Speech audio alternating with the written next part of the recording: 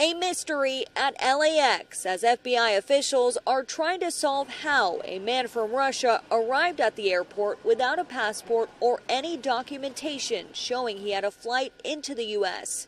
The man's name is Sergei Ochakova. He faces a charge of being a stowaway. According to the court documents, on November 4th, he arrived here at LAX after hopping on an SAS flight in Copenhagen. When he arrived and presented himself for the entry at the Customs and Border Protection at the airport, officers discovered he was not a listed passenger.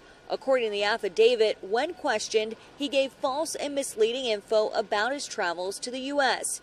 It listed he initially told officers he left his passport on the plane, but there was no passport or any other documents there. But within his personal belongings, a Russian and Israeli ID were found. Now, Ochakova was not a traditional stowaway in the sense that he was hidden away on the plane.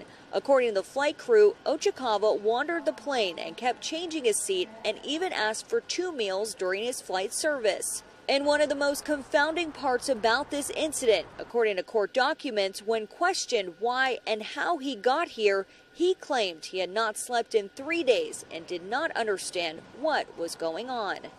Thanks for watching. Stay updated about breaking news and top stories on the NBC News app or follow us on social media.